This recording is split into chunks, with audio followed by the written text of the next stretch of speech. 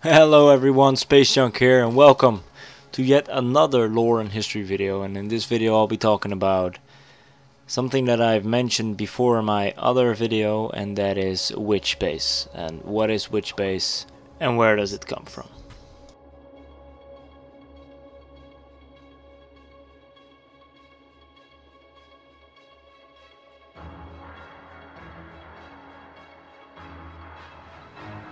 So basically, witch base is the dimension that you go into briefly when you activate your FSD drive.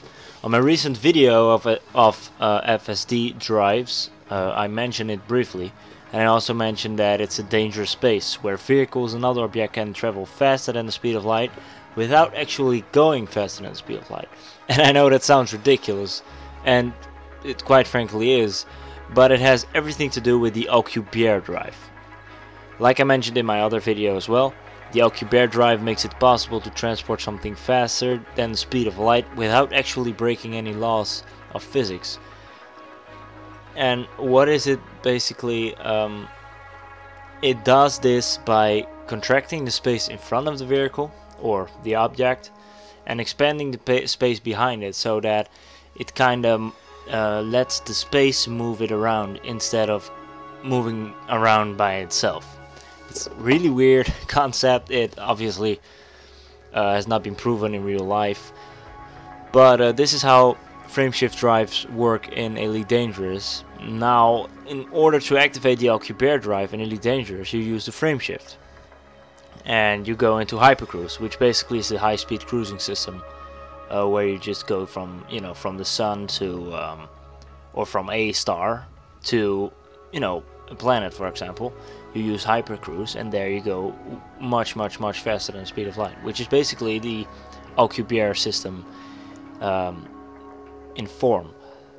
But if you want to warp to another system, you enter a witch base briefly. So witch base is basically a different dimension where it's possible to move even faster than in the dimension that we're in right now. You need a static point that has a huge mass in order to effectively warp towards it, like a sun or something else that's that big, or a star. I continuously say sun, but I mean a star. That's why you always end at a star as well. When you exit from your frameshift drive, you always end at the star, because that's the biggest point in that region. However, witch base is much more scary than it sounds. There have been stories from Elite 1 and Elite 2 in which the alien species, the Thargoids, were actually able to pull you out of witch base, destroying your ship and destroying everyone who's on the ship. They say that the Thargoids still lurk deep within witch base, but I'm kind of skeptical about that, because I know that the Thargoids have been defeated and that the Thargoids are probably dead. However, we don't know, and there have been a lot of hints that they might not be dead at all. And because of recent discoveries, the travel time within witch base has been decreased very much, and making it not really a threat to begin with. This made me thinking though, remember the huge capital ships from both factions?